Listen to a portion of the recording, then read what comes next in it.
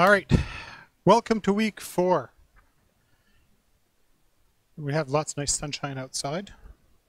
The weather continues to be shitty. Just saying, you know. I guess if it's crappy, it's better being here than out there.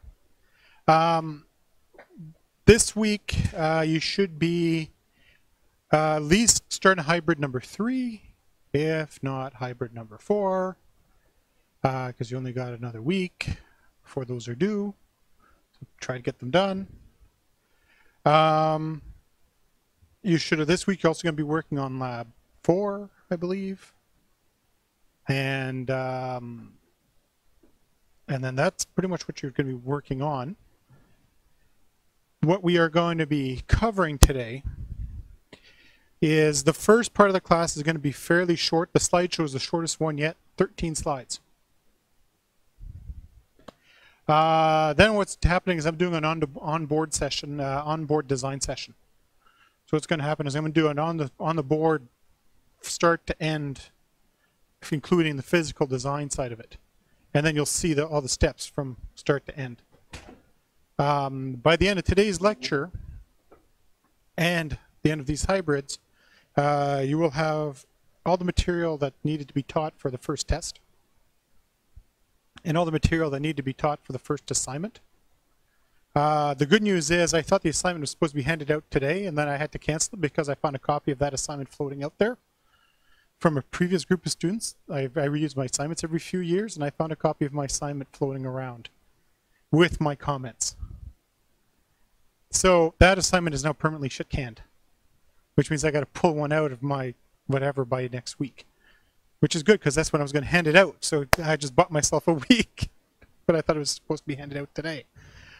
So it's going to be a similar assignment, just done a little bit differently. So if those of you that have gone to Blackboard and looked under assignment saw something called assignment 1 visible, it's not anymore. It's gone. It's all gone. And it's gone forever.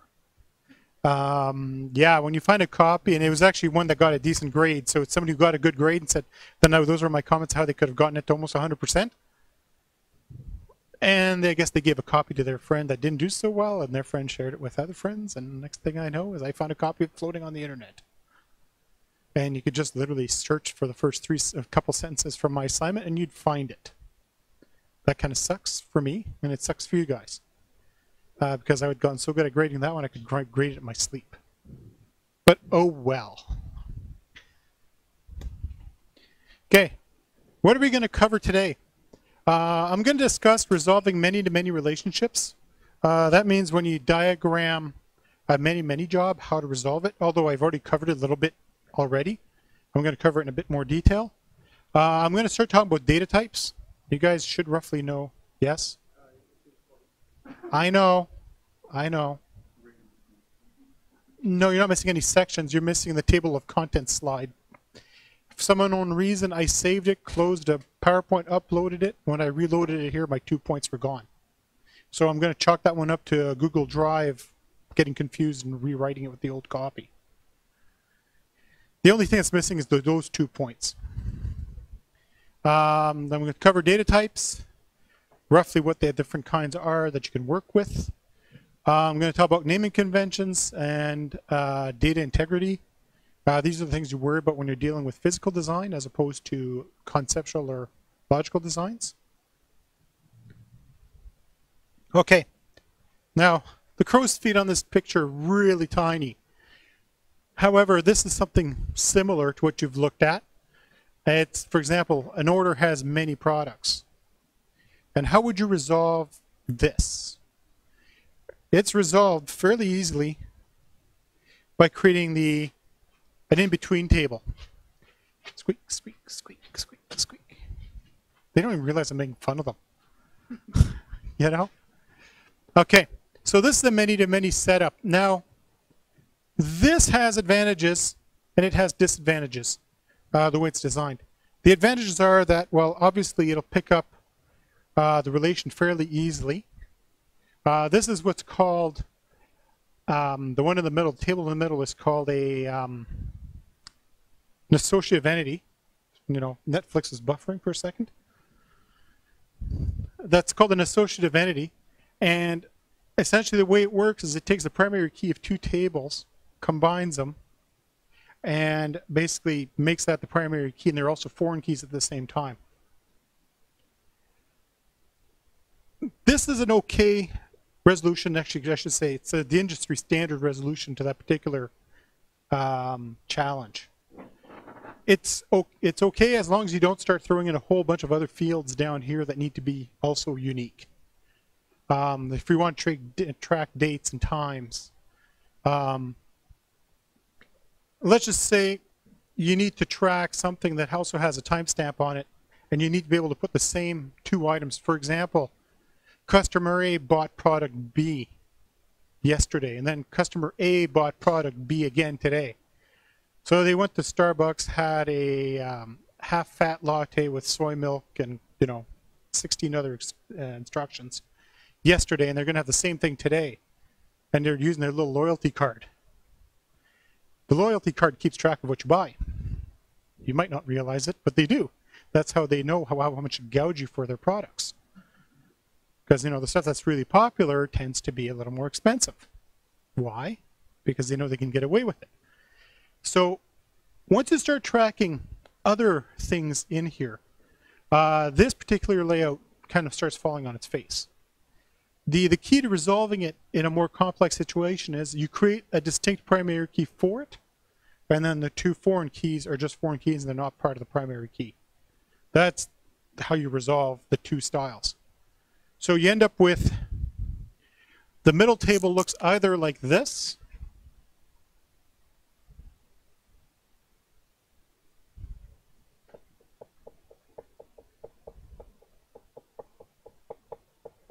which in this case is order ID and product ID, or you have something like this, primary key, which is ID, foreign key, foreign key.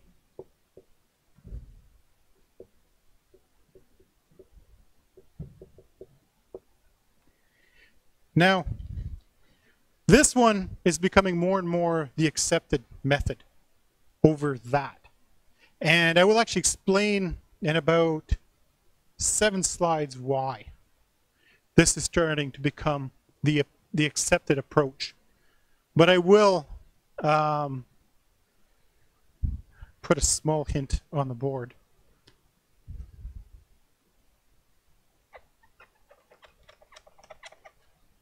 Okay, for now.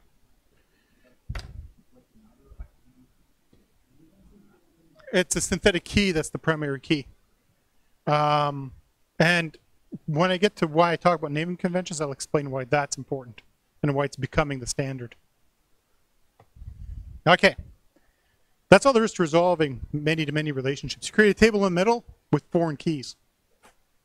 Done. Yes?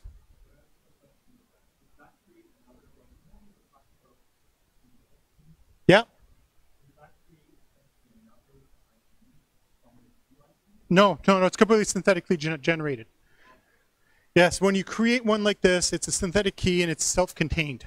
It has nothing related to the other fields in the table whatsoever, and that's the point of a synthetic key. No, it has nothing to do with the others. It is a value that is completely unique within its table. Within that entity, within that structure, it is unique, 100% unique within that structure. The same value might be elsewhere, but it doesn't have the same meaning. Just like one can be one, but one in different places might mean something different. So this is a synthetic key, and that's its purpose in life. Like I was saying, this is starting to become the more accepted method. And like I said, I'll explain why it's becoming a more accepted method in a few minutes.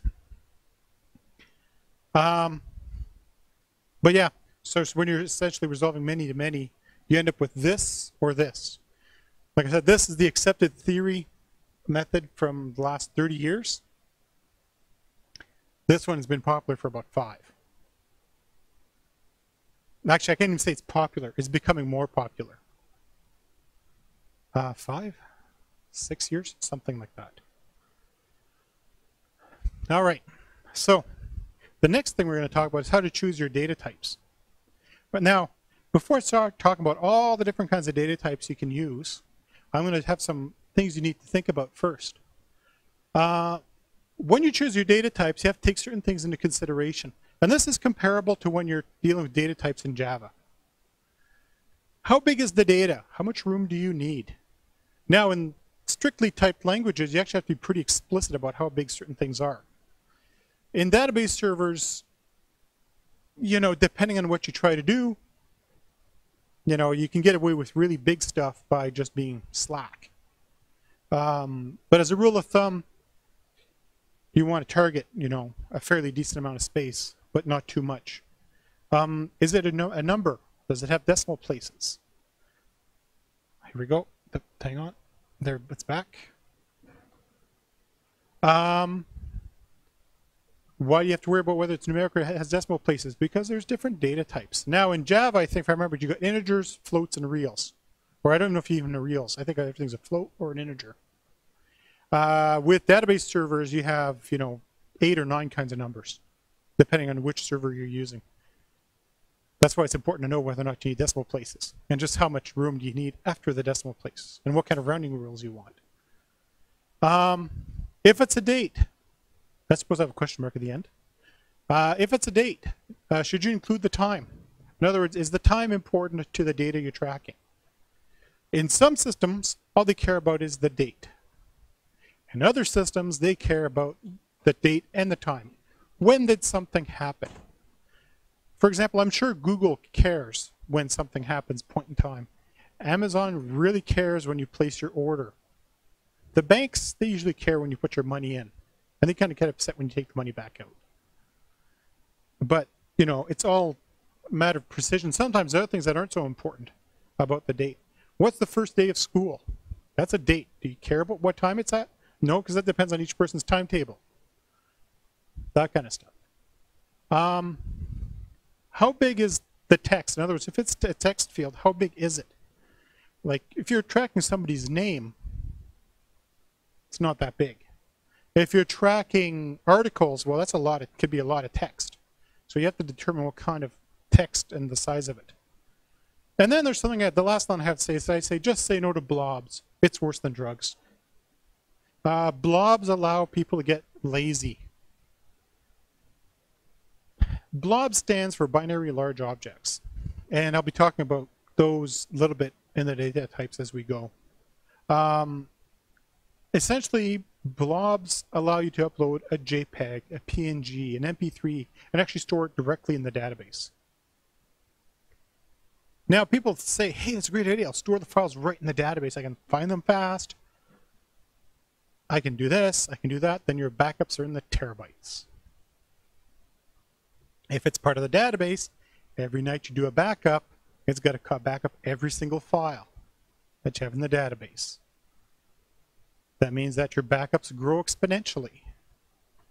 So for example, the average picture on people's phones nowadays, I know the pictures out of my phone are about 4 megabytes each.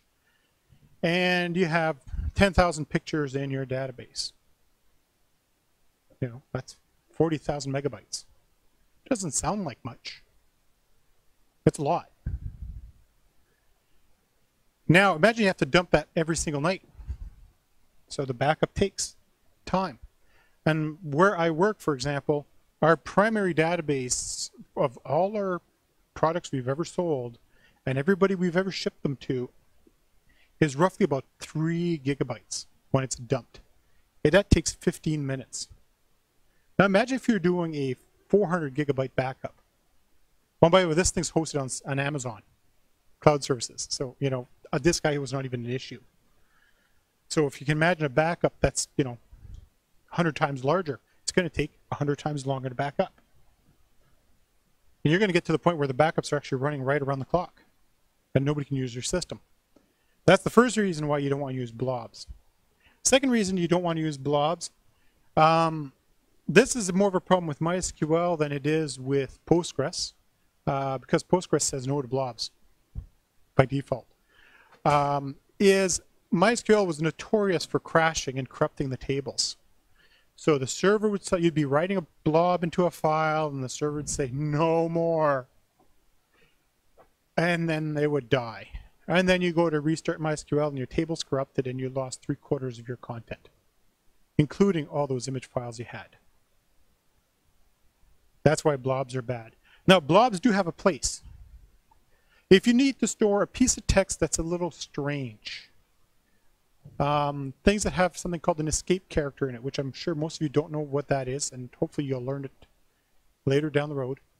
But there's certain keystroke combinations.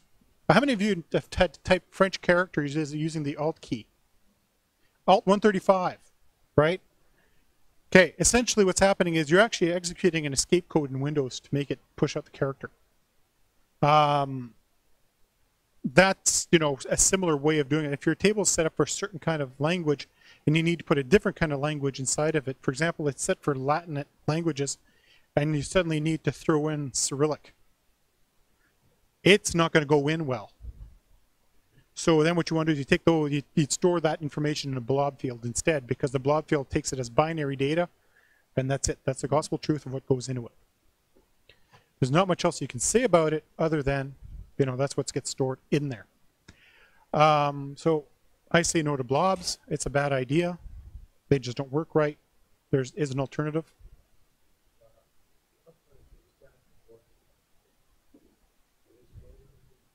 Nope, they probably do.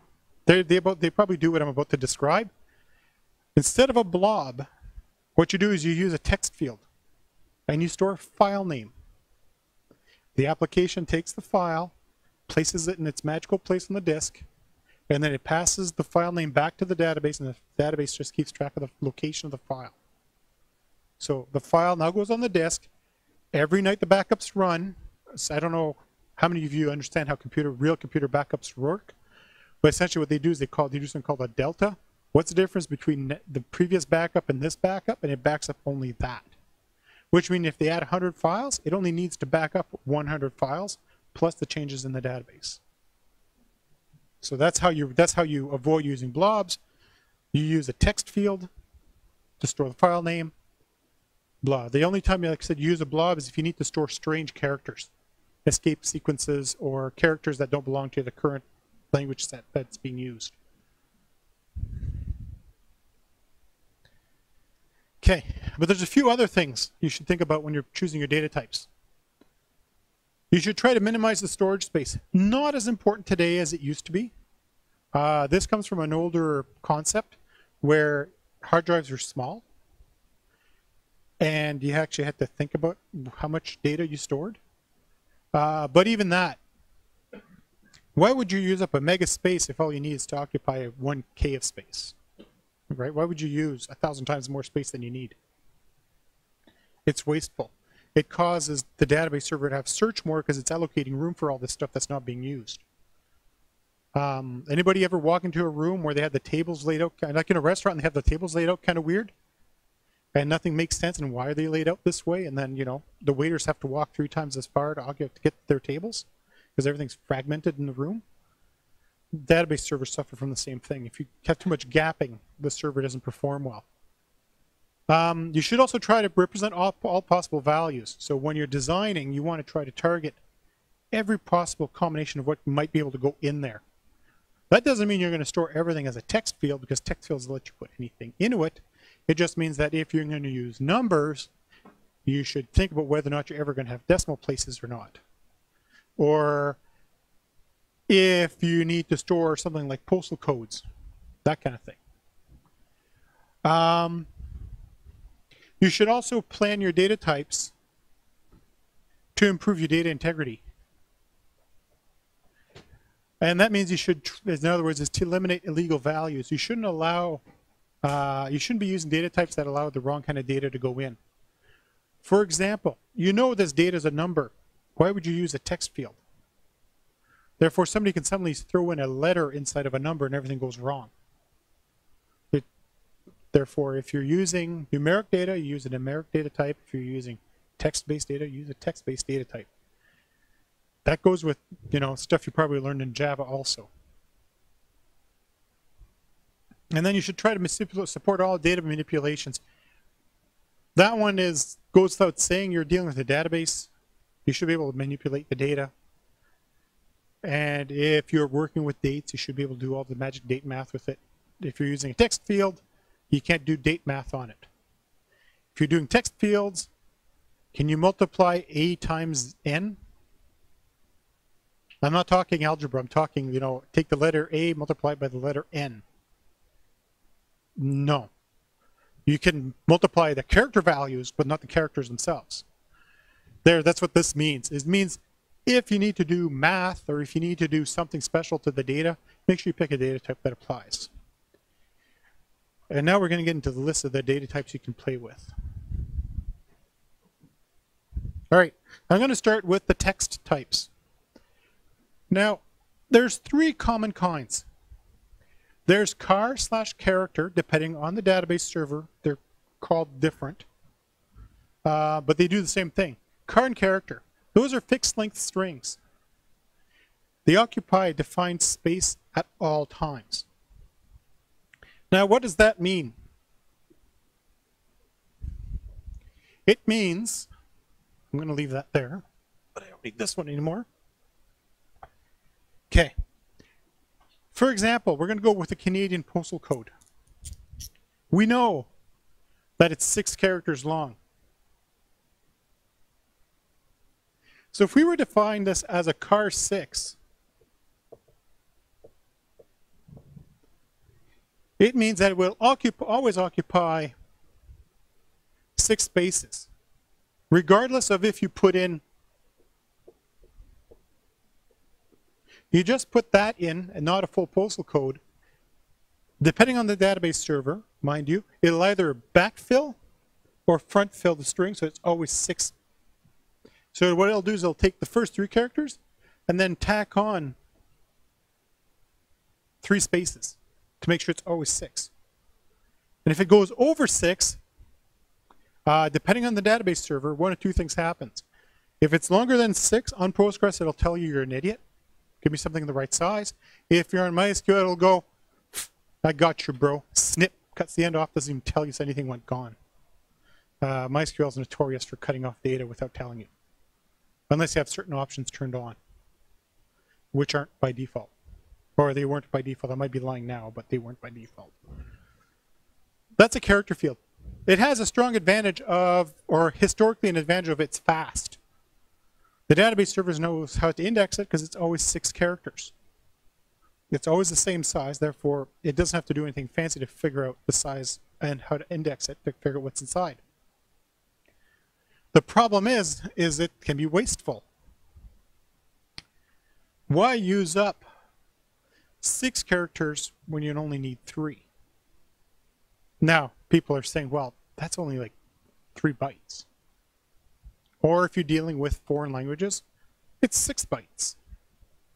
Or if you're dealing with Asian languages, it's 9 to 12 bytes, depending which character they decide to shove in there. So why would you waste this space? Which, a few years later, and originally, this is all we had was this. Your character fields were all the same size, and these were good because that's what the tape-to-tape drives had. Because it knew exactly how many millimeters of tape it needed to move to get to the next record, roughly. So you could go whoop this far, then do a quick seek back and forth to find the edge of the record and read the data. On today's hard drives with SSDs, it's like, whatever. There's no performance gains to this. So a few years later, hard drives came out and people said, well, why do we need to be so specific about our space? Now we're not worried about access speed anymore. We're just worried about how much room we're occupying. Because a tape could cost $100. A 10 megabyte hard drive would cost $1,000. The tape 3 tapes would cover the same amount of space as the hard drive. So space was a premium, but it wasn't a speed issue anymore. So some pocket protector came up with the varchar. That's variable character length, varying character. Or character varying, depending, there's 4 ways of defining it. And on Oracle, it's varchar 2. They're reserving varchar 1 for another purpose, for future purposes. So they're using 2 instead. Varchar never existed. Now, the way this works is it occupies the string, length of the string plus 1 bit. So if I were to do a varchar 6 instead, what it'll store, instead of, obviously if it's longer than 6, it'll truncate or bomb out. If it's less than 6, what it actually stores is, then it's, there's no way I can represent this properly. I'm just going to put a little asterisk here. That's what it stores.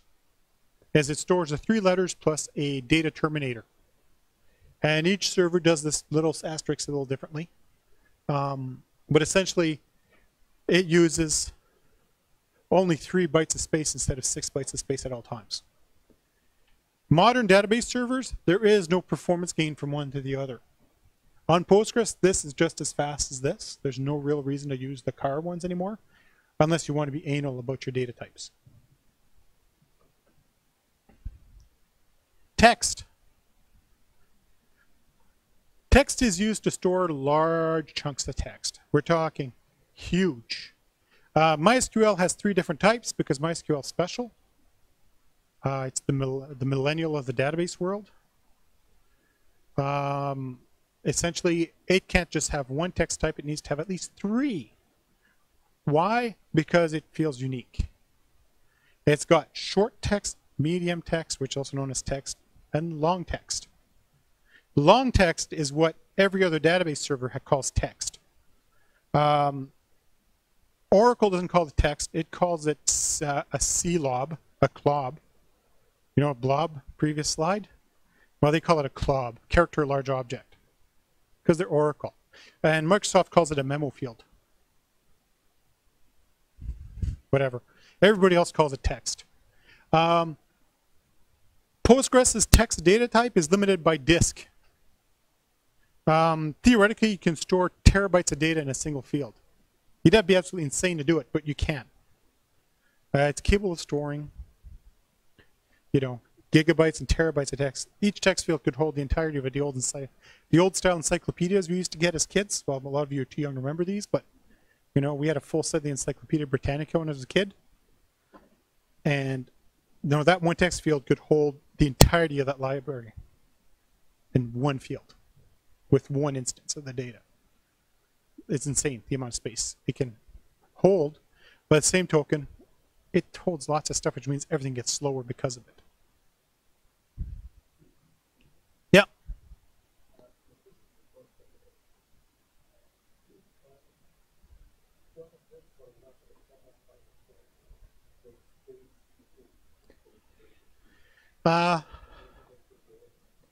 Not usually. That's at the application level, but that's validation before it goes in. There are ways of getting the database server to actually apply these rules. That I cover that kind of stuff at the end of the term. There's a few different ways of handling it. For simple rules, you can get it done at insert time. Other rules require in triggers. It gets more complex. Often this kind of data validation happens before it ever hits the database server. Yeah.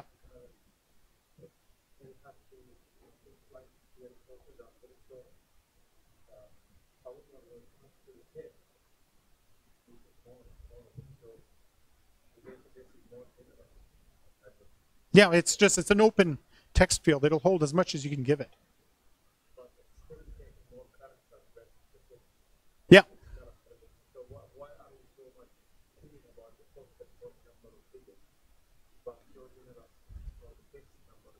Because normally you don't search against text fields. If you search against text fields, you have to use special kinds of indexes called full text indexing. And let's just say each of your text field holds 1 megabyte of text. And you've got, 1,000 rows. A full text index occupies, usually it's the equivalent of 25% of the space of the original text, which means you're going to add 25% more disk space, 25% more overhead, 25% more time spent writing to the disk. You don't search against text field unless you have to. The other ones, you can search against these in there because they're limited length. They're easy to search against. And that's why. Okay. The next set is the number types. Integers. You guys should know what integers are, right? Uh-huh.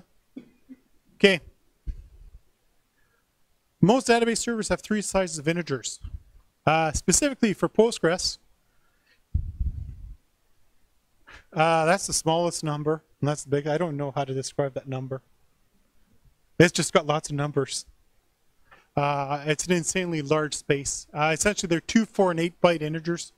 The big int is the big one in Postgres, and it holds, lots. Decimal / numeric. Depending on the database server you're using, it's either called decimal or numeric. Some servers have another type called money. They behave similarly to each other. Money is a simplified version of the numeric or the decimal.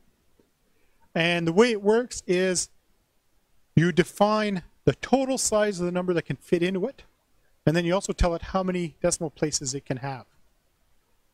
So, for example, if I define something as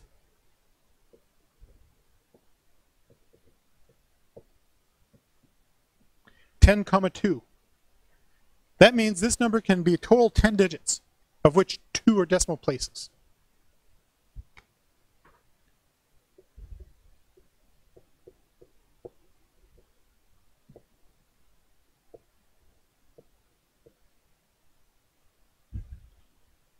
So you have 10, 2. And it stops there. What it does, if you have more decimal places, it'll round until you achieve 2. It'll do the rounding for you. It's not going to truncate your decimal places. It does the rounding automatically for you. When I refer to the data type called money, which actually it's right at the bottom down there, essentially it's just like numeric, but you can't have more than 2 decimal places. It forces it to 2 decimal places at all times. And money is not that popular with financial applications, go figure, right? It's designed for financials, but financials don't like it. Does anybody want to guess why?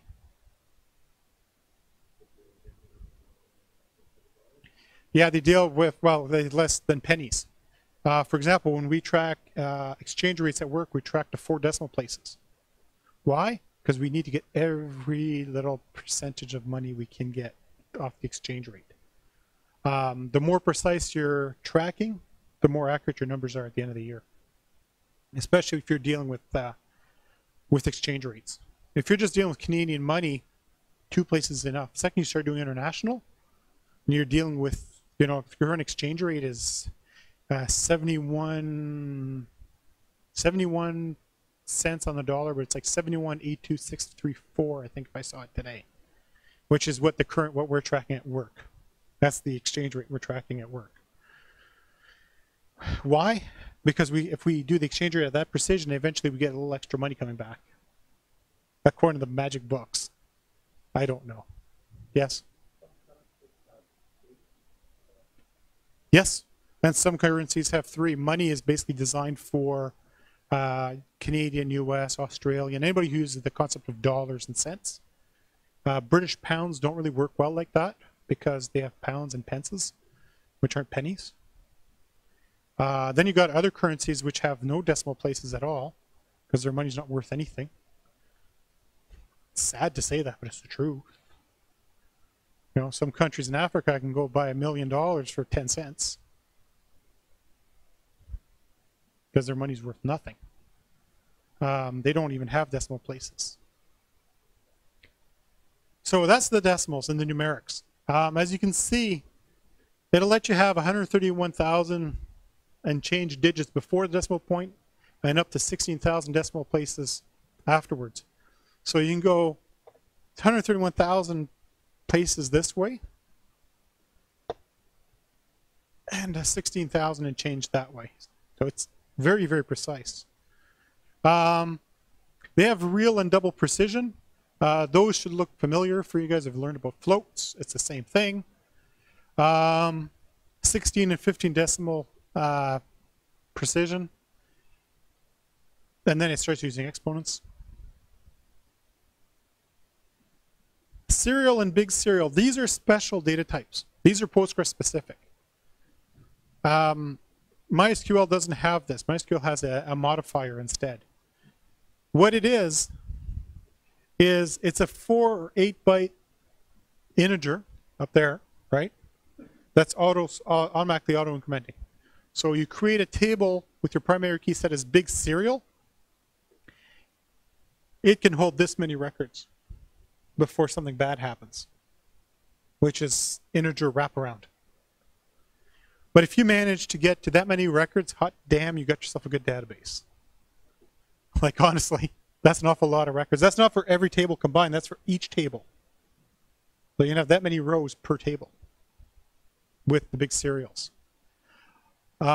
Essentially, the only purpose for serial keys, serial data types in Postgres is for primary keys. That's its bread and butter and purpose in life. Yeah.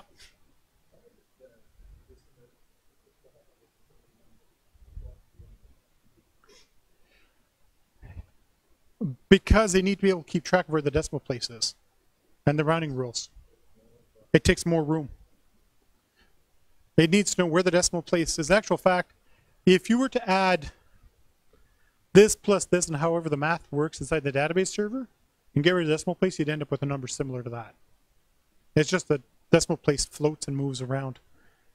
And when you look at the money down here, you can see 922.3720368547758.08. Essentially, that's what that is. It's basically, it's an integer that has the last 2 places used for decimal places. Yes?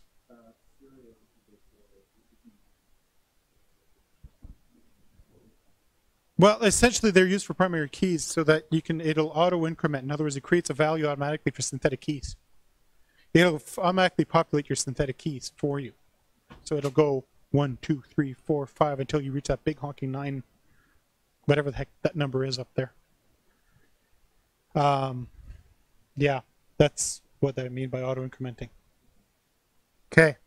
The third data type I'm going to talk about, I'm talking about the top 3 common types of data types. So in other words, you guys have learned about numerics in Java. You've learned about strings in Java. And I don't know if they've covered dates with you guys in Java yet. No? Okay. I don't even know if you do dates in level 1. Because dates are weird.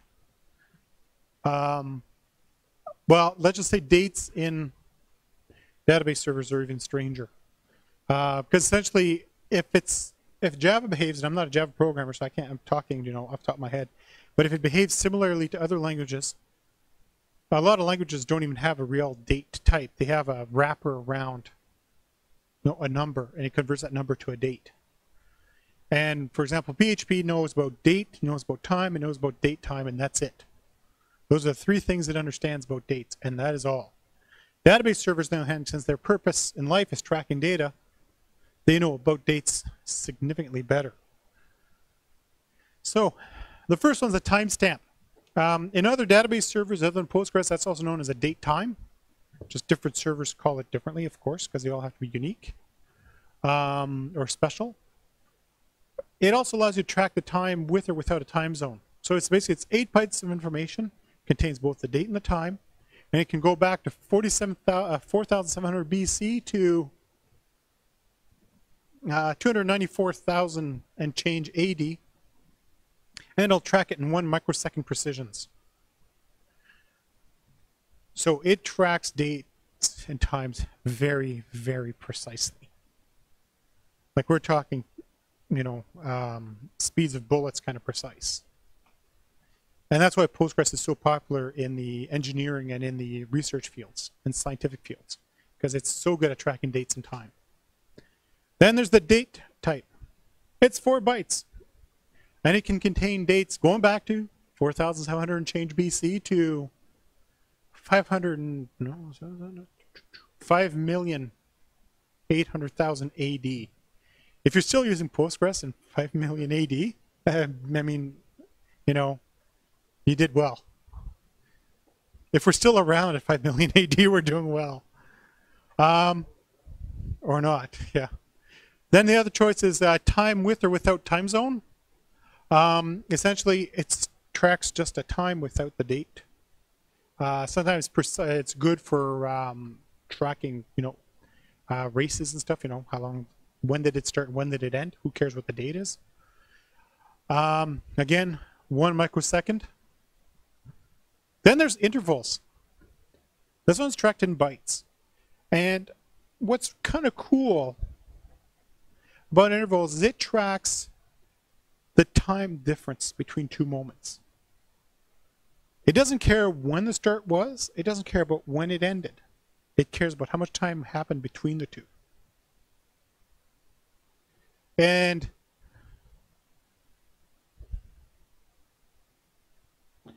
178 million years of interval tracking. 2 microseconds of precision.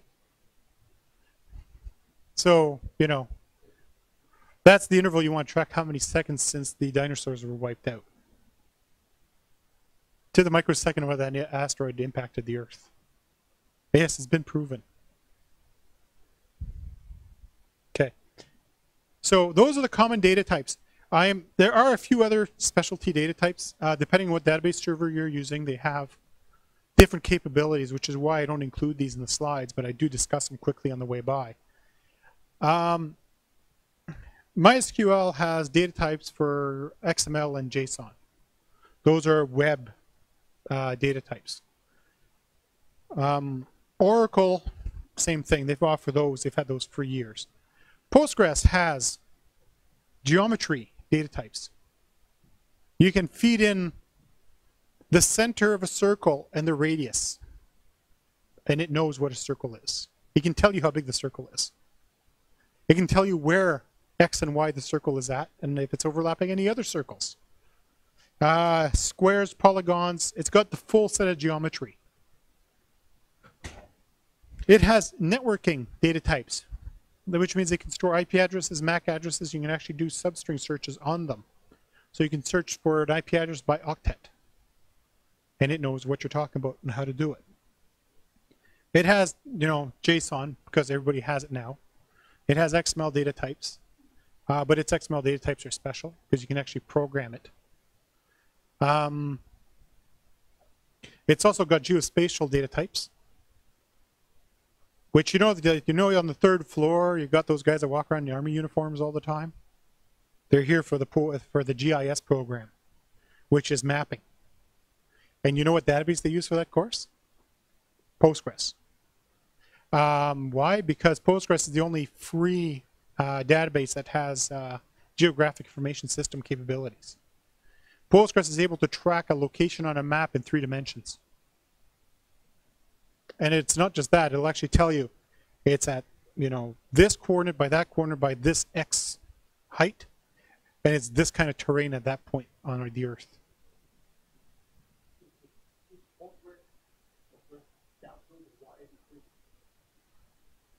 Because they put it out for free.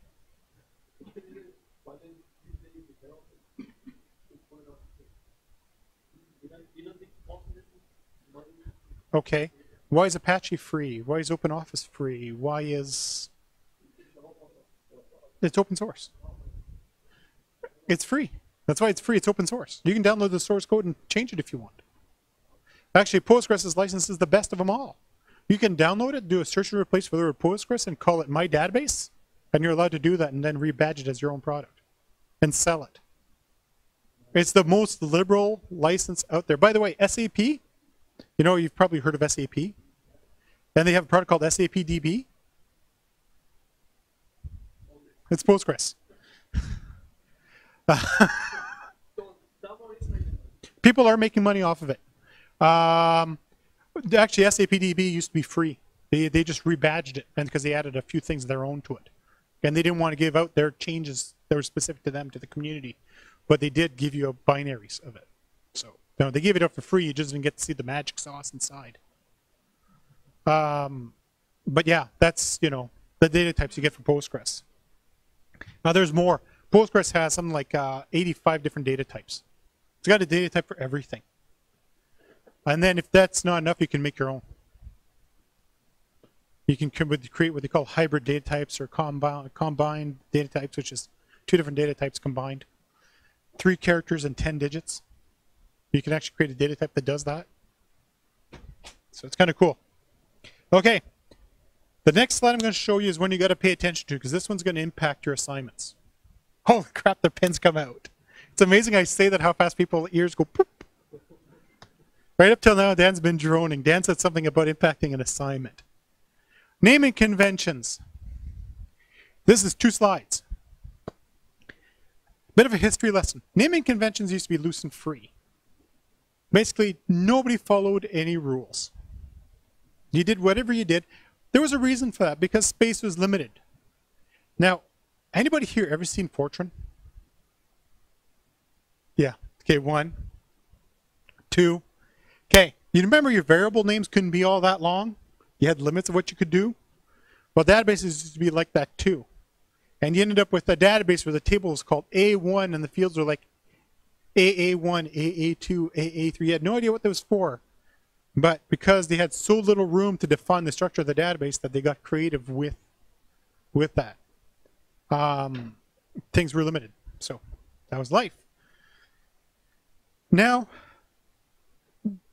what happened is companies reached developing their own standards, and then, I don't know, in the early 80s, late 70s, somebody said, this is kind of dumb, and they created a standard.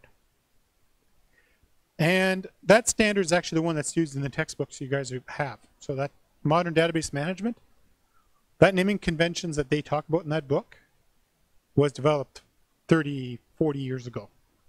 But it didn't involve very much past that. But what would happen is each company basically ignored these naming conventions, and they had their own. So you'd change jobs, and you had to learn a whole new set of rules for how things were named and how things worked and all that kind of stuff. And of course, it always caused all kinds of grief. For example, when I started working for Compaq, I inherited a database. And it was actually a really old database from years and years and years ago. And it had product information for stuff they didn't sell anymore, but they wanted to bring it in such a way that could be searched by the techs quickly. Ones that had to deal with legacy hardware. So they gave me this database, and literally, this is the example, the A table A1, and fields AA1 and AA2 and AA3. Literally, that's exactly what the internals of the database looked like. I had no idea what anything was. It took me a month to figure out what the data actually meant. Of basically spending days looking at this. If I could have met the guy who created that database, you know, there would have been a baseball bat moment. Because I was told that you got a week and a half to fix this. It took me a month to even understand what I was trying to fix. It didn't look good. You know, considering I only had about a year and a half of real world experience at that point, it was looking really bad. Oh, he's incompetent. Shouldn't have hired the cheap guy. Because he was young and desperate and hungry. You know, so that's pretty much how that went. I've lived it. Now, thankfully, standards have evolved where people start having decent naming conventions. And servers now allow for big field names and table names, which is great. However, somewhere along the way, about 7 years ago, I guess now, 8 years ago, a product came out and everybody was all put in awe. It was called Ruby. And Ruby, as a language, sucks. Ruby sucks. But they had this one thing called, this innovation called Rails. Rails was a framework. And it was magical. If you named your database objects a certain way, Rails knew what to do with it. And you didn't have to write any code to talk to the database other than say, get this record for me. Oh, thank you. Here's some new data to put in the record. Thank you. Magic. And then, you know, these guys came out and they, you know, everybody says, oh, Ruby on Rails, it's shit. We're going to write all our new web applications on Ruby. And then 6 months later, every other major language had a framework and Ruby died. Why? Because every other language is already established. Well, there's still applications written in Ruby. Don't get me wrong. Shopify runs on Ruby because they can't change it away from Ruby because there's so much infrastructure behind it written in Ruby. Now there are Ruby's still out there, but it's just, you know, people absorb the concepts of the Rails. Like what was revolutionary was in the languages the framework had brought. And what happened is other groups of people started coming up with new frameworks. Struts for Java is a framework. Python has one that's escaping me at the moment what it's called. Yeah, it's the one, Django. And then PHP. PHP, last time I checked, had 126 frameworks. Why? Because everybody thinks they can do it better than the other guy. However, even amongst them, they started saying, you know what? We should all agree what we call our database objects. That way our database is portable from framework to framework to framework. And in the end, in PHP land, there's 5 big frameworks. They all use the same naming conventions. There's Cake, Laravel, Kohana, Symfony, and something else. I don't remember the other ones because those are the top 4. And those frameworks all agreed to come up with a certain naming convention. And if you follow that naming convention, magic happens. And here's that naming convention. So when I get you guys to start doing your physical designs for your labs and your assignments, which as you noticed, you haven't had to do any physical designs yet, this is the reminder. I am historically known for being savage over naming conventions.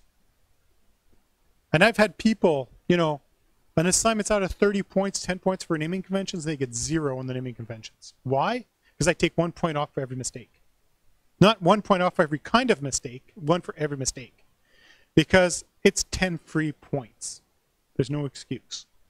And here are the rules. Everything is lowercase, no exceptions. No camel case in database fields. Now I'll get people that say, why? This is why the framework guys decided upon this. Half the database servers out there are case sensitive. An uppercase A is not the same thing as a lowercase a. They care. Oracle makes everything uppercase regardless of the data type. Or how you type it in, everything goes uppercase because Oracle lies. Oracle's case insensitive on your database objects because it stores everything uppercase. And when you type your SQL statements in, it magically does some stuff in the background, make everything uppercase. Oracle lies. Postgres, having been written on Unix, for those of you that might understand Unix and Linux and the Mac OS, it's case sensitive. Very much so. MySQL is case sensitive unless you tell it not to be, or if you've installed on Mac or Windows. So as you can see there, the rules are a bit vague. Microsoft SQL Server is case sensitive depending what region you install it in. You install it in North America, it's not case sensitive. You install it in Russia, it's case sensitive. Even as far as I know, the Russian alphabet doesn't actually really have a whole lot of, I don't know exactly how the alphabet works, but you know, apparently it really cares over there, but it doesn't care here. It just depends what code page you install the database server on. So everything is lowercase, no exceptions. There are no spaces in your field names or your table names. Never see a space, ever. If you want a space, use an underscore.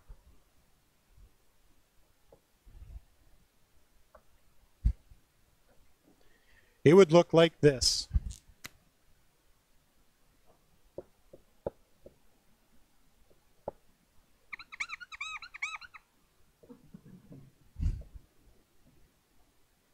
First name.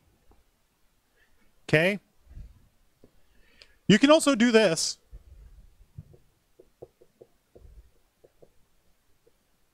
That's okay. And then in this case, for this, it's fairly easy to read.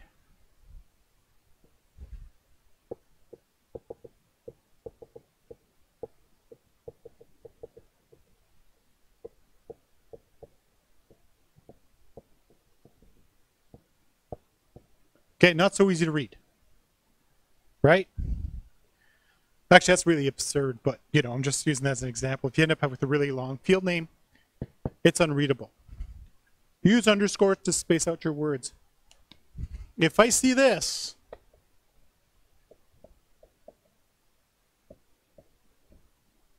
That's equal -1. Because what happens is, depending on the database server, you have to do what's called identifier quoting, and every server does it differently, which means that you have to actually write your code so it's portable to different database servers, and you have to change your SQL for every one. It's just bad. That's a no-no. That's fantastic. That's okay. That's horrifying. Okay.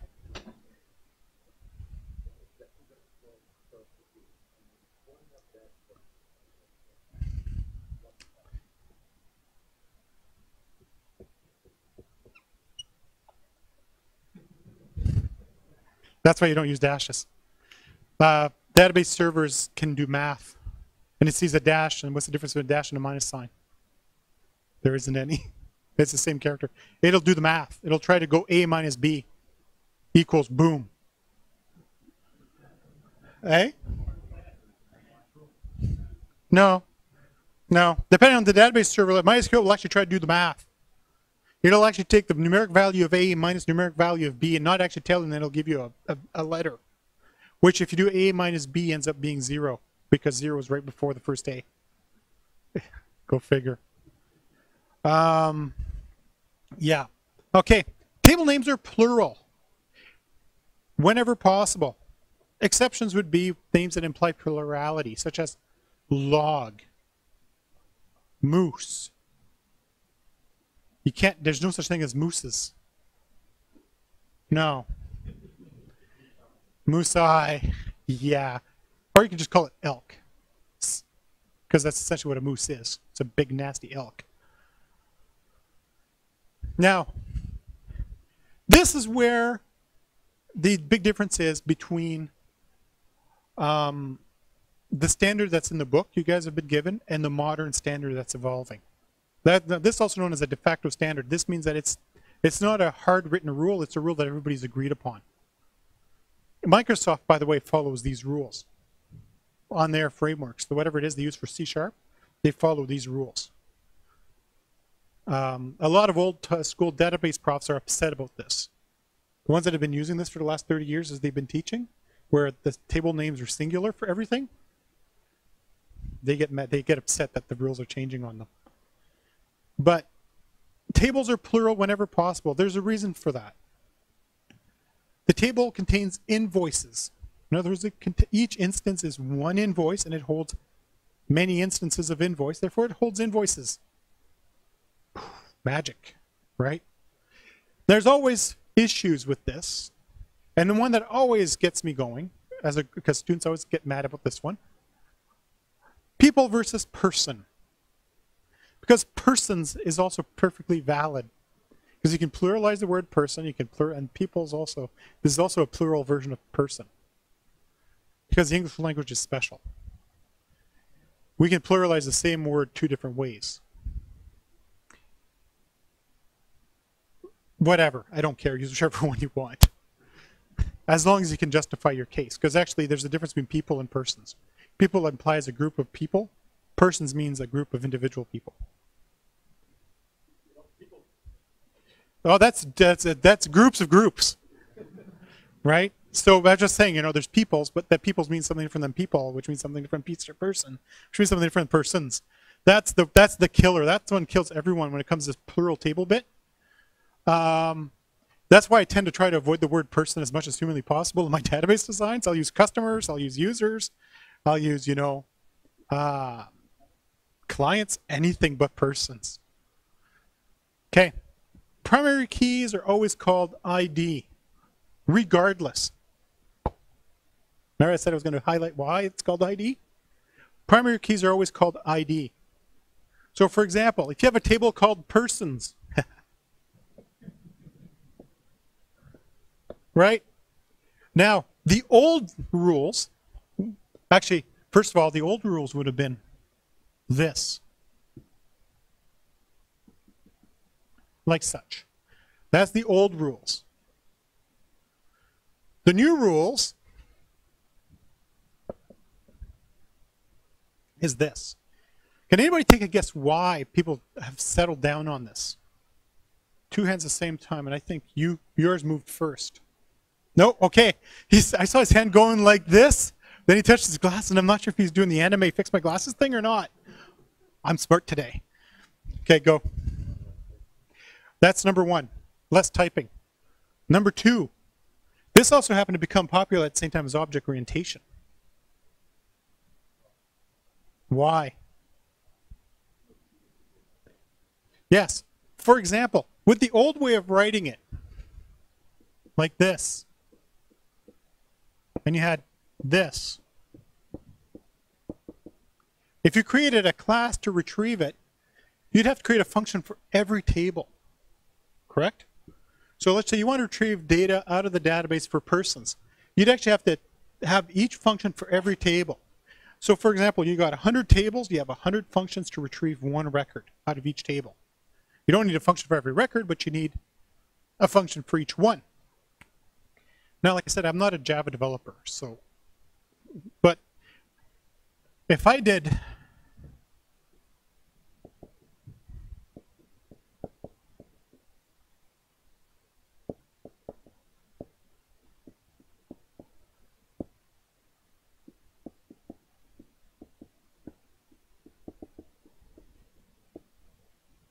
and I wrote a single function, and its purpose in life was to retrieve a value from any given table, and it would return to you as an array, which you guys haven't learned about yet in Java.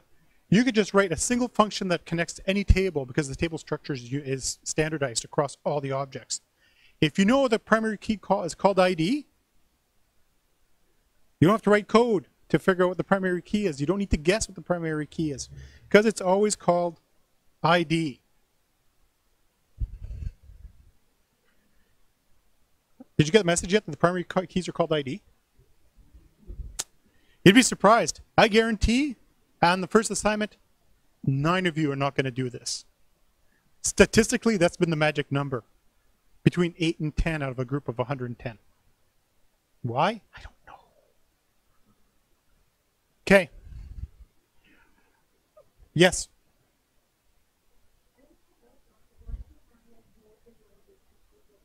Yeah, but it does make a difference. They're always called ID. The primary key is called ID. And I'll actually show you why in a second. Why it also is important. Okay, so we have persons and we have orders. Again, the primary key.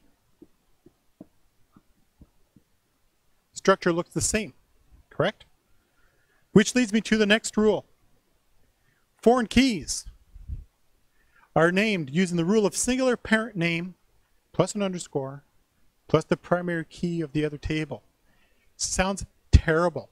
However, let's say this person has orders. The foreign key would look like this.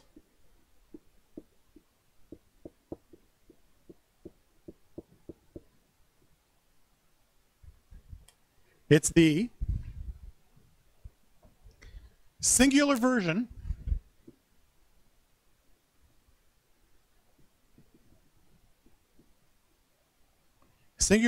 of the parent table name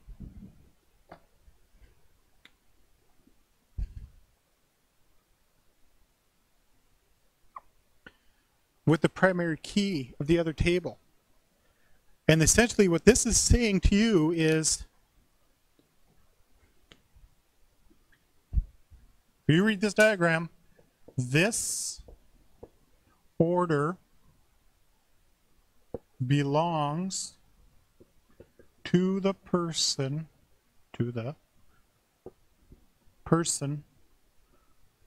with an ID of whatever.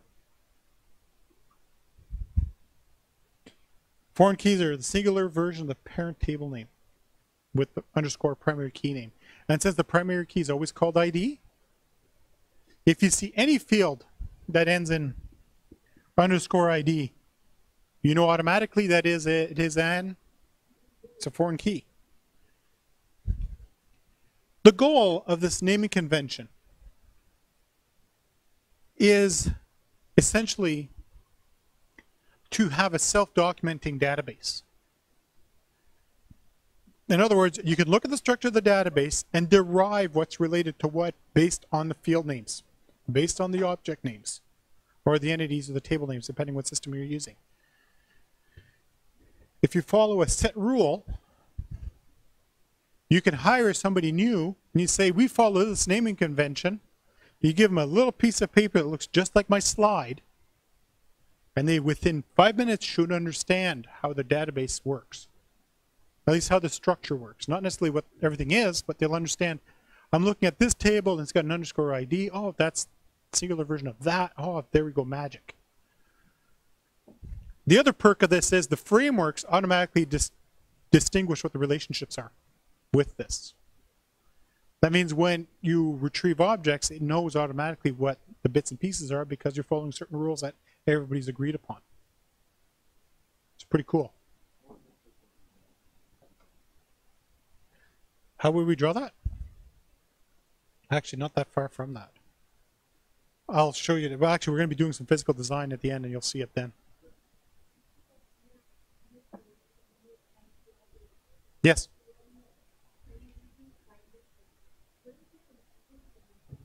No. No. Well, for example, if you do a select, first of all, you're using a join to pull from more than one table, which is like, 4 weeks from now, 3 weeks from now. But if you're doing a join, you're being explicit what connects to what anyways, otherwise the join doesn't work right. And you also use table prefixes to identify which table you're pulling from. So there's it's up to the developer to actually tell the database what it is that you want. Database servers are smart, but they're not very smart. They're kind of like that dumb cousin. He can dress himself, feed himself, but, he can't go to school every day because there's a tool. I don't mean the ones that are challenged. I'm talking about the ones that are just too stupid to go to school because they think they don't need to go. That's the type. Okay, so those are naming conventions. This is the one where you're going to, if anybody's going to lose points on the assignments, off the top, that's the first thing I look at. I don't even look at everything else. I just look at that and go, and I go, ha ha ha, that one wasn't listening. Ha ha ha, that one wasn't in class. Ha ha ha, that one doesn't respect me. 0 for you today. I'm just kidding about that last one. I don't care. Nice. All over myself. Okay, 2 more slides. Now, there's a few other things that come when you're doing physical design. And that's controlling the data integrity. Whenever you design a database, you can set the default values. Certain fields should always have a default value. For example, you create a new order and it has a type of new. Maybe you should define that as a default value. Often, you'll have fields that are designed for tracking dates and times, such as a field when the record was created, the timestamp of when the data was added to the database. You probably want to set a default value on that so it always gets set. You don't trust the programmers. Because as a rule of thumb, as a database designer administrator, I don't trust the programmers. Why? Because they're lazy. How do I know? Because I'm the programmer. Often I'll forget the rule. Like I'll have certain rules and I forget about them by the time I'm done doing the design and I spend 2 months developing, I'll forget what the heck the rules were. So if I set the rules in the database, I don't need to think about them anymore. They're there. They're taken care of. Range control. Not all database servers support this. Postgres does. You can say these fields cannot have more than value X or less than value Y. You can set a range of values, and if you go outside those values, it explodes and says, no, you're not allowed to do this now. It's like having a curfew when you're a kid. You're home by 9. They walk in at 9:30. There's an explosion. Null value controls. Okay, you guys have learned what nulls are by now, I hope. Vaguely understand what a null is, right? So roughly know what a null is. It's not an empty value, it's an absence of value. Database servers love nulls. And it has a rule. You can make a field null or not null. If it's not null, it means that field is required. It has to have a value. That value can be empty string, because that's a value. a null is lack of an absence of value. And then there's referential integrity. That one we talk about later. But essentially, the referential integrity ensures that the database follows the rules of parent-child relationships. You can't add a record in table B if the parent doesn't exist in table A. If you delete records in table A, it won't allow you to kill it unless you kill the children too. Because database servers don't like orphans.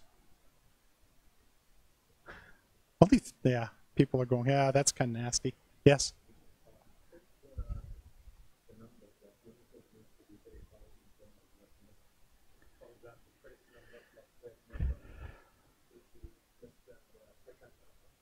There's ways of doing it. That usually involves triggers. That's at the end of the term. Check constraints are simple, as in this value must be less than 100, or the character length must be 25. Those are simple rules. The complex rules come down the road later. But essentially, referential integrity is, when you draw your diagram and you've been doing little crow's foot, the referential integrity forces those rules to actually be applied. And not all database servers offer the same functionality as far as RI goes. Postgres supports absolutely everything. MySQL, depending how you design your database, it ignores them completely. Or it doesn't, depending how you decided to design your database. It's just special that way. All right, last slide. Denormalization. Now, you know how I went through all that process last week about normalizing this and normalizing that, and these are the 4 steps and blah, blah, blah, blah, blah, blah, blah. And then you design your database and it's slow as hell, because you broke it down so much that there's too much overhead. So what happens is sometimes if you need to do a lot of reporting, you want to denormalize the data. In other words, you want to summarize it.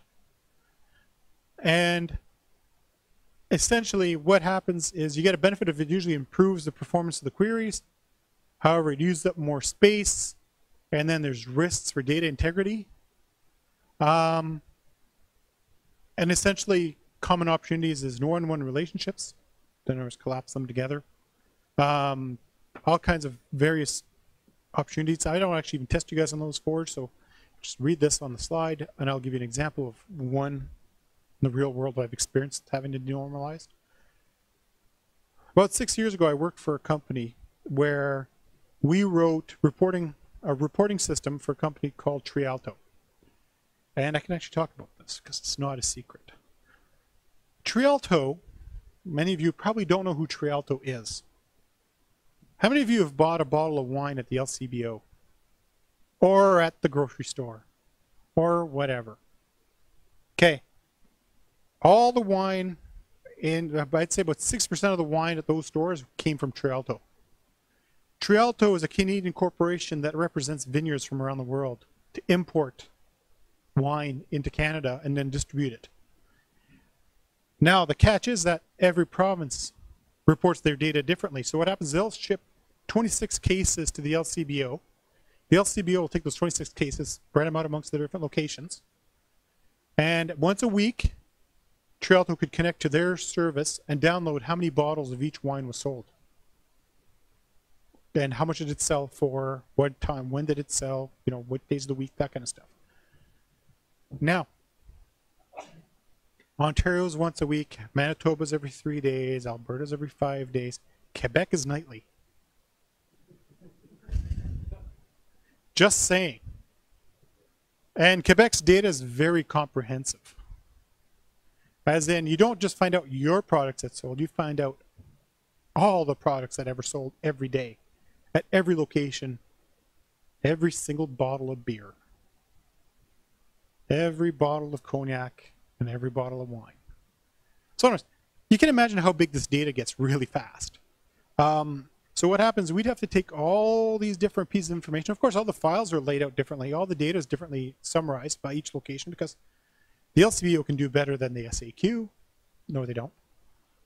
The SAQ is the best we had to deal with. Go figure, something done right in Quebec. You know, Alberta's was pretty good. BC's was horrible. And Manitoba didn't bother to do it themselves. They just gave their data to Alberta and got Alberta to do it for them. No, really, I kid you not. That's literally how it worked. I don't know if it's still like that. It's been years, but you know, that's how it worked. So what happens, we take all this data comes in, it's laid out all differently, and we actually summarize it to a common denormalized format. This bottle of wine in Quebec sold this many units in this time frame. One after another after another. Any given night, we'd add 30,000, 35,000 rows of data because the Trialto represented that many different kinds of wines. Not vineyards, these are different, like a vineyard could have 26 different products. So they'd have a report for 26 products times every vineyard times every province. Every night it had to run.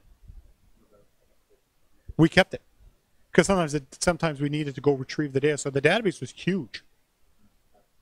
Nope, because we knew what we were doing. You think I'm kidding, but I'm not. The backups would take an hour and a half. So every night at midnight, the system would shut itself off. They'd do a backup and come back. This system would also allow you to actually real-time query in Ontario where the wine was. You can say, oh, I want to find a 2014 Cabernet Sauvignon La Vieille Ferme. You can actually type that in, and it would tell you what store has it and how many bottles they have had as of last night without having to go to the LCBO store to actually try to find this product. Well, Trialto cared a lot. The head company, the umbrella company cared a lot because they knew which vineyards were producing the most for them profit margin wise because they took a cut off the top of every bottle of wine. So that database was very, very useful. It's full of interesting statistics. I still have a copy of it, I think. No, I deleted it. That's right, I had to. After I realized I shouldn't have it anymore. But I did have a copy of it up till about 4 years ago. But it was really interesting data.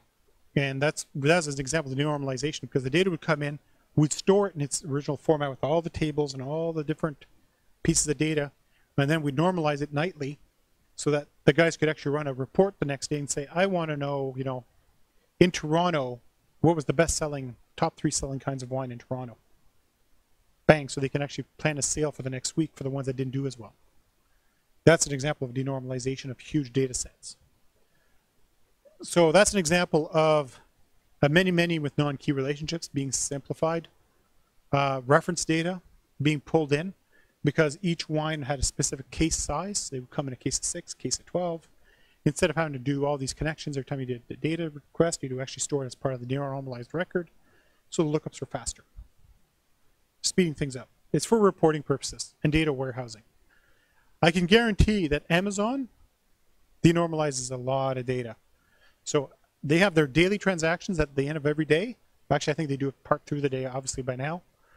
They summarize the data, and then so that their sales reps can actually go look, you know, what kind of cat cam sold the best last week? Maybe we can have a lightning sale. That kind of stuff. They do that kind of material and reporting. Okay. Time.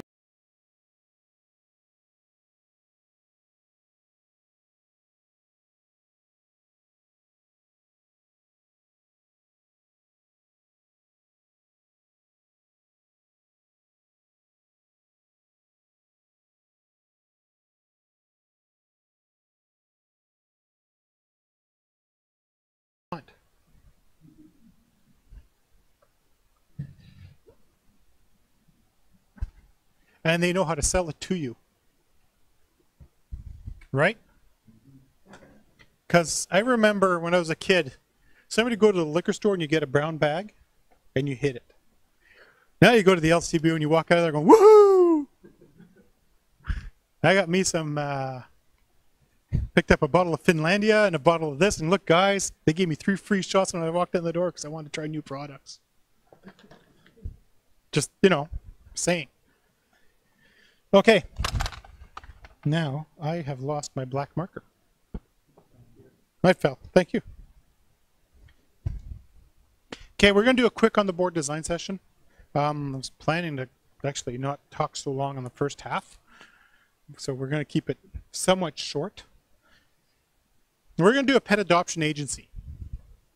So what does that mean?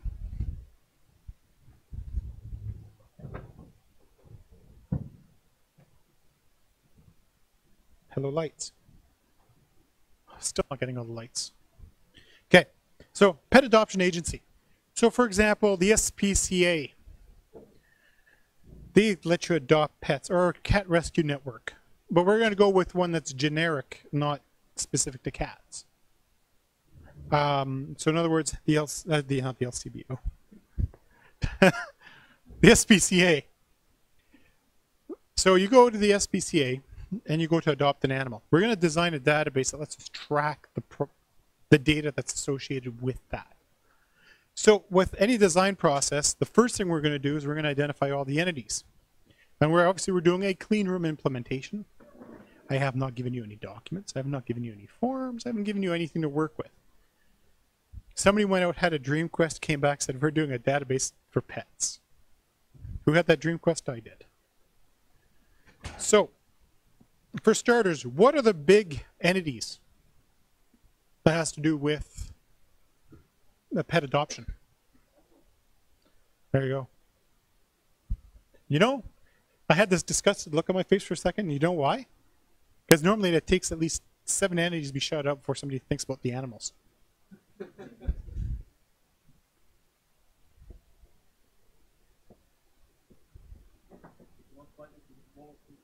Hey? Because I'm doing a conceptual. And because my handwriting is horrifyingly bad, and my uppercase tends to be easier to read. Okay, animals. What other entities are there? Customers? Adopters? Customers?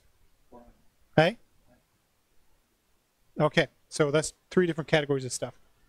Okay. I'm going to call it customers for now.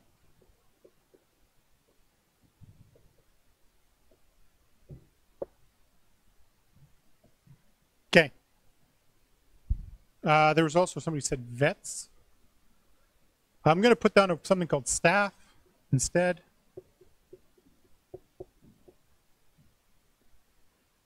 And staff implies plurality.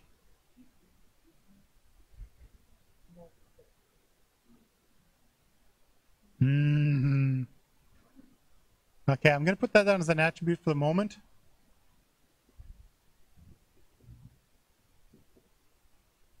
Okay, I had a hand right around out front.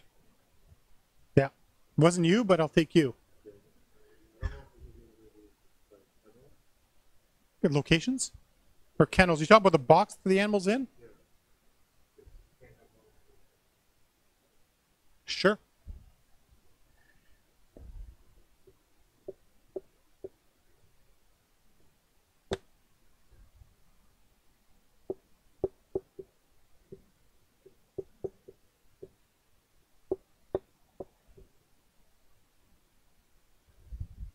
Any other big ones? Centers, locations?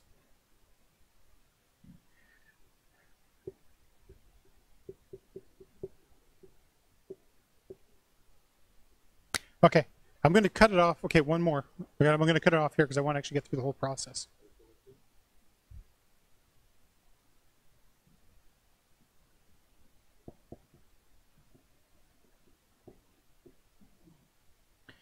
Have you been watching my old lectures? Yes.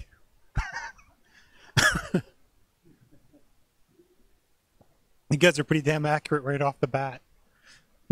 Because I've used this example for years. Okay.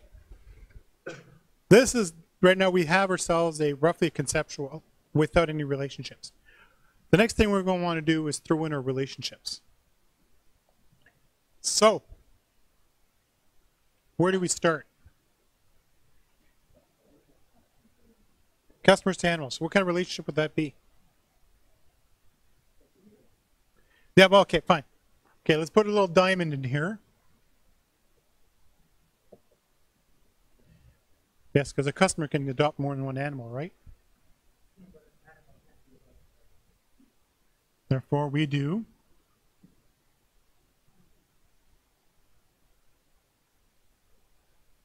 like that. Each animal can only be adopted by one person, but a person can adopt many animals.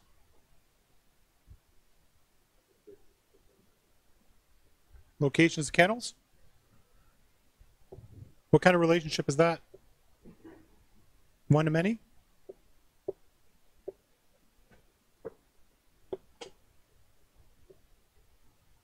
And then you said kennels to animal, right? Locations to staff. What kind of relationship is that? Could be.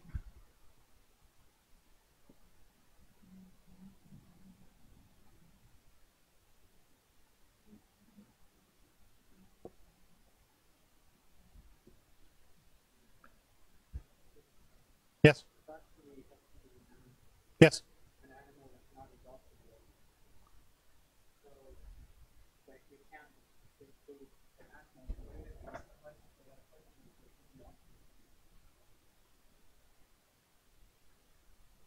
There we go. Okay. Animals to medical records. What kind of relationship would that be? Hey? Yeah. Well, an animal can have many records. But each record's only for one animal. Right? Because they know the animal came in, the animal was inspected by a vet. There's medical record number 1. The next day, the vet gave the animal his shots.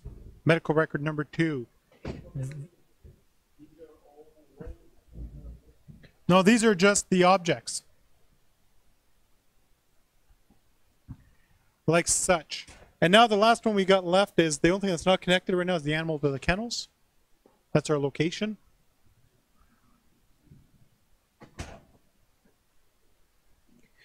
Now this is where things get a little weird.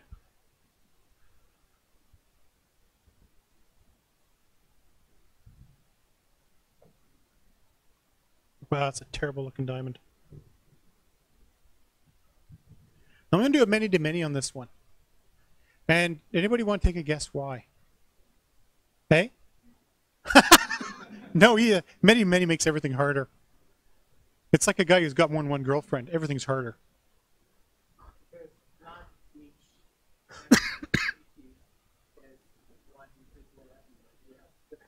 Sure. However, we should also keep track of, once an animal's been adopted, the animal doesn't disappear out of the database, does it? Because they have to keep track the animal was adopted and by who. But their kennel gets reused. So we should know where the animal is stored. Because let's say there was an animal in kennel, there's a cat in kennel number 4. And he gets adopted and the cat gets sick. Then they have another cat in kennel number 4 again. That one gets adopted and it also gets sick. They're going, why the heck are all these cats getting sick? Oh, they were all in kennel number 4. And then they find out that the air conditioning unit was dripping on top of kennel number 4 and they got pneumonia. Great imagination, eh? But that's why you'd want a many-to-many on this, so that you can keep track of where each animal was in what kennel. Each kennel can be reused for more than one animal. And theoretically, each animal could be moved from one kennel to the other, right? They're at the head SPC, and then they get moved to PetSmart number 1, which is in slot number 3, PetSmart number 2. You know, the animal's moving from one spot to the other spot. We should keep track of where they are at. Whereas that spot can get reused anyways. So, all right. This is a super simplified version of this diagram, believe it or not. Normally it's a lot more detailed than this.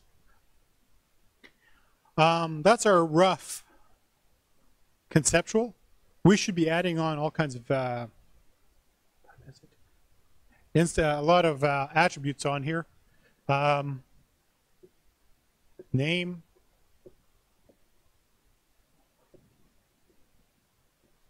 address, etc., etc. For now, I'm going to pretend I put in all the attributes. My handwriting sucks, and it's going to really be terrible by the time I'm done. It's just going to be a big black blur. But this process you guys should know by now because you've done 2 of these in labs. What we're going to do is we're going to change this into a logical, then a physical. And I'm just going to do it on that board because That's the one that seems to be, no, this board?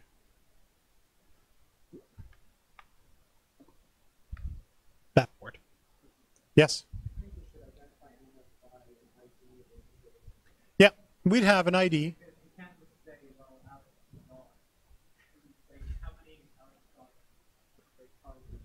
Yeah, but what I'm going to do in a minute is I'm going to do the logical, and then we'll do the physical, and then you'll see where the magic happens. Okay? So we're going to do our logical.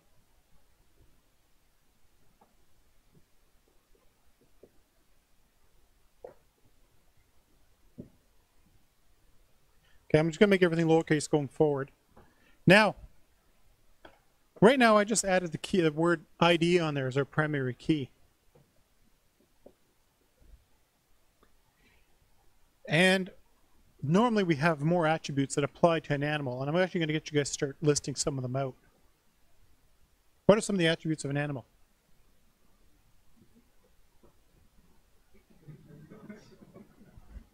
Have you had problematic animals in your... Yeah, there's condition, there's description, there's all kinds of things. Okay, I'm going to go with the name for starters, because I was happy with that. The age, yeah, we can go with the age.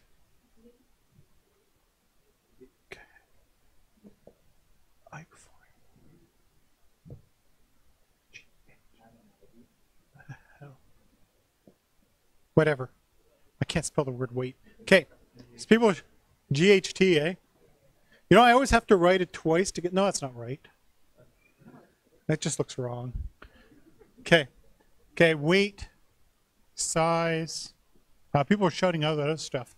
I didn't put that in the date of birth because often they don't know when the animal was born. They know roughly how old the animal is, and often that's an estimate. Because sometimes some animals show up at the shelter and they're in horrible shape, but they're only 2 years old, and they'll get some animals that come in that are 10 years old, they look like a 2-year-old. So you can't, they took a guess at the age of the animals, right?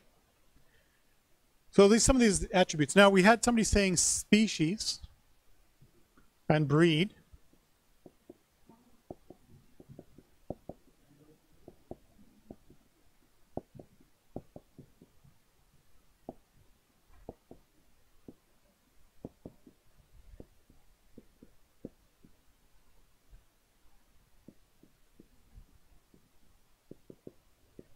I'm going to put down the word description. I'm going to stop there. Height will go under size because I can't spell the word height either. I don't know why it always takes me 2 tries every time I type it. So it's just stupid words where I can't do it right. I can database, but I can't spell. Okay, we're going to go with this. Now, as part of the denormalization process, in here, there's a few things that we could get rid of, or we could move out. Because, yeah, exactly. Species, there's only a finite list of species, right?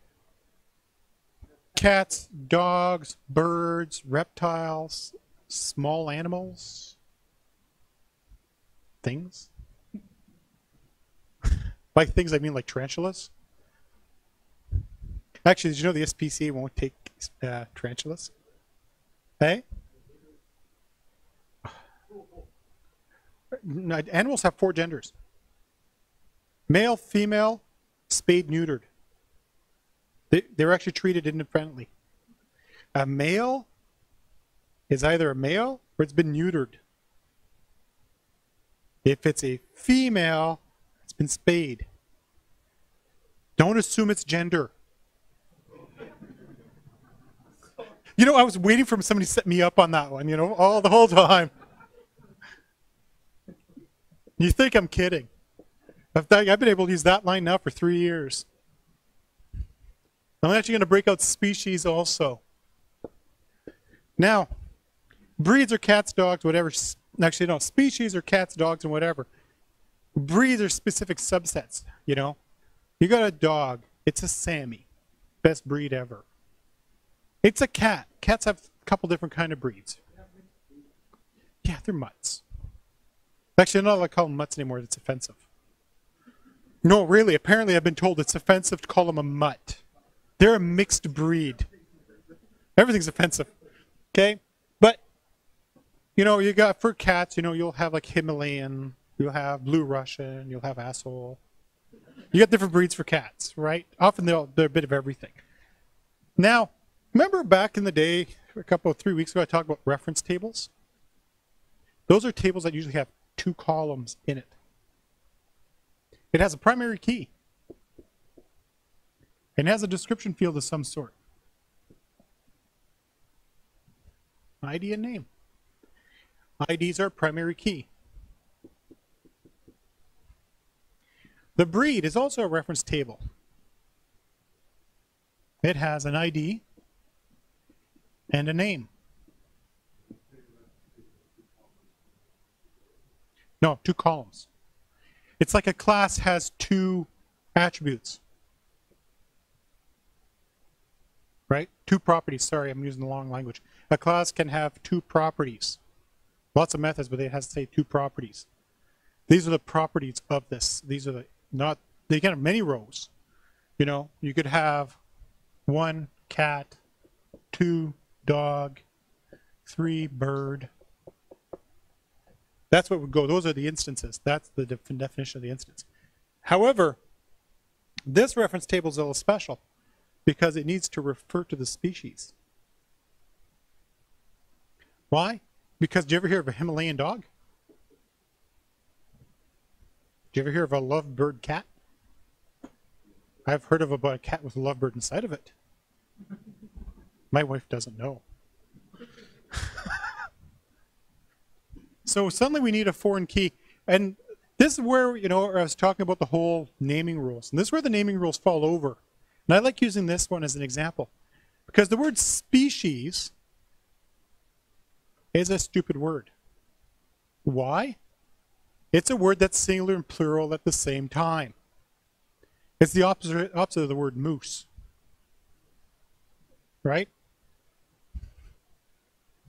This should be breeds. So this would be species ID, which is a foreign key.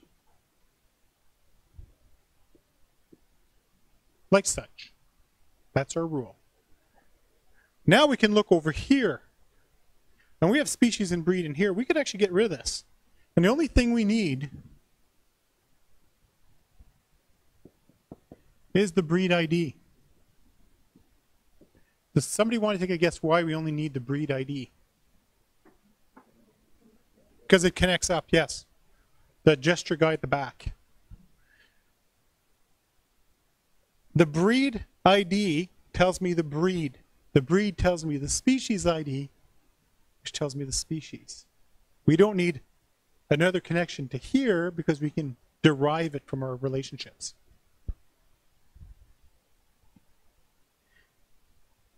And what I'm going to do, just to keep this nice and short, I'm going to assign data types now. So I'm going to because I've got 10 minutes left. This would take, normally I give myself an hour for this. So I'm going to give this some data types and some rules. If this is Postgres, this is going to be a big serial.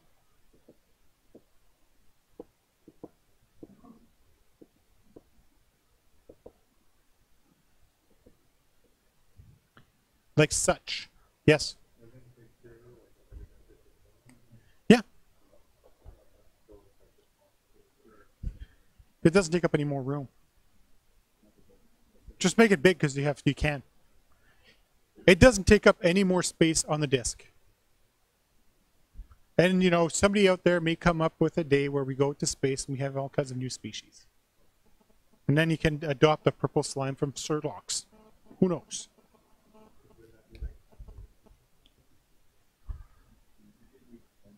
It's giving you more potential.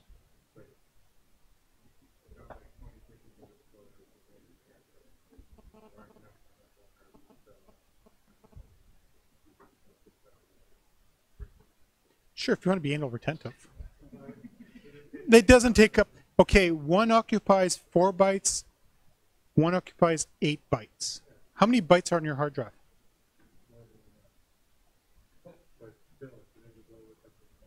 You could theoretically, yes, the minimum amount that does the job.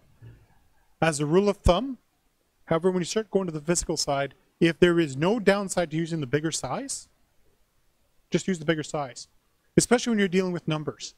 Now, text is different, right? I mean, 8 bits, with 8 bits, you know, you can count a fair ways, right? 1, 2, 3, 4, 5, 6, 7, 8, 9, 10, 11, 12, right? One-handed. I can count 12 on one hand. And that's what? 4 bits. Numbers take up no room. The letter A takes both hands to represent. That's why you don't care about space on integers. There's no reason to never use big ints unless you're dealing with legacy systems where there's limited space. Name. Now here we'll care about space. Well, you're going to use a varchar, and we're going to give it a reasonable limit for the name of the animal. And I'm going to give it 50. Although I have seen animals with names longer than 50.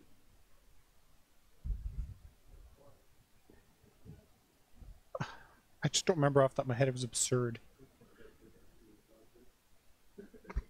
Third of the line of, you know, Falcor, the whatever. No, really, I've seen stupid names like that. That was good. Thanks for feeding me in. Age. Age is iffy, right? Depends if you want to track it in just set number of months, or if you can track it in years, or in years with a decimal. Depending what you choose, how you choose to track it, you know, it gets a little special. You can probably just go with months, and you can convert months into years, because, you know, take whatever number, divide by 12. We're going to store that as an int, just a straight up integer, not a big int, just make him happy. We're going to store it as an int, because if we have an animal that needs a number that big, it's not from Earth. Weight. Usually that's tracked in ounces or grams. Same thing with the size. If we're in Canada, it's in centimeters. If we're in the States, it's inches. The breed ID went over here. The gender. There's several different ways of handling this. We could break this out as its own separate table, so you can have a drop down so they can create new genders as much as they want without having to code for it. Or you could actually use it as one of the few cases you actually use a car field. Because in theory, we could store it as a car 1. Because that'll hold the potential values of M, F, and S. Right? Male, female, neutered, spayed. So you can get away with just coding it. Coding it usually is a bad practice. Especially if you want to internationalize your database, because actually male, female works in French and English, but you know, in other languages that might not apply. And you might end up with a case where the two are the same letter. Color. Normally people here start arguing, well, we should have that as a reference table. How do you describe a calico? The color is calico, right? It's a cat, calico cat. Did you ever see a calico? It's white with orange and black and brown, all splotches all over the place. It's like a tabby, but it's not stripes. It just looks like somebody went with a paint, and that's with a paint gun. The color is subjective, right? Is the cat orange, or is he cinnamon? Or is he ginger, because he has no soul? Or marmalade, right? Don't assume my color. Okay, varchar. I'm going to give them lots of room to get creative with their name. I'll make it a varchar 50. Why? Because it only occupies the space of each of the letters plus a bit. Description. That one we're going to make a text. Because you might be describing how it's such a wonderful little animal who's looking for a friendly family, but does not like children, and who will try to kill your dog. It's a description of your animal. You know, you go to the pet store and they have this little card that describes the animal. We can actually make this traditionally varchar was limited to 255 characters. In programming, 255 has special meaning, which I don't know if they've taught you guys about special meaning of 255. FF. You know, if you're talking about hexadecimal numbers, right? FF. That's 55. 255. That traditionally varchar was limited to 255. Nowadays, that's not true. Postgres lets you have like varchar 10,000 or something. You could make it a varchar, and somebody decided to type an entire novel to describe this animal, and then they run out of space. And then they're mad at you because they couldn't publish their award-winning document. Right? Now, text is similar to varchar. Text occupies number of characters plus 2 bits. Why plus 2? I don't know. That's just what it does. So a text, let's say the person types in 155 characters. It'll use 155 plus 2 bits. Well, actually, depending on the database server, they might actually include 2 more bytes for the code page. On the other hand, they could also write in an entire frickin' novel of a 100,000 word essay to describe this animal's temperament. That's why you use text. You're not limiting the end user. So you go to a website and they give you a text box and you can type to your heart's content, except for the ones that say limit 255 characters. This is because they're putting it in one of these.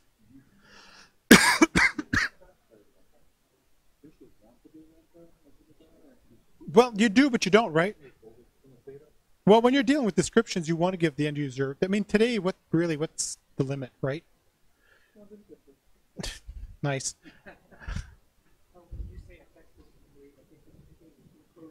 Whatever you want in it. As long as your database server supports it, yes. If your database server is designed to use a Latin 1 code page, Chinese is not going in.